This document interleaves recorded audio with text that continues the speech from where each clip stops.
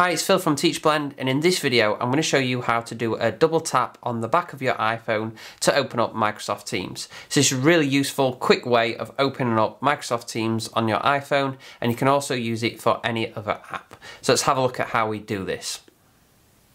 Okay, so I thought it'd be useful to kind of show you this live, just so you believe me. So here I can see you've got my iPhone, and I can just simply double tap the back of the phone and Teams will open.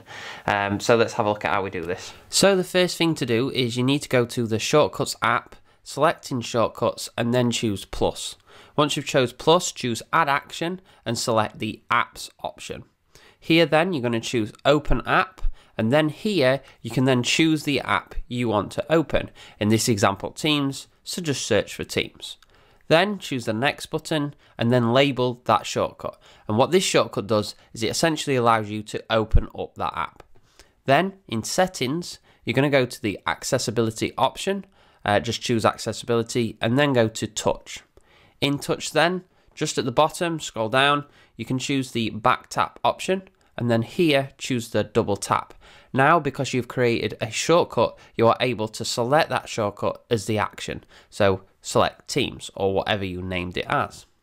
Then, once you've done this, you can also set a triple tap. I like to set home, and this will allow you to triple tap to go back home.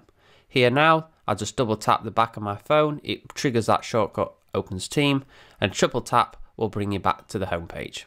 You can do this for any app. I hope you found this video useful, and if you do, please remember to like and subscribe to Teachblend. It really helps.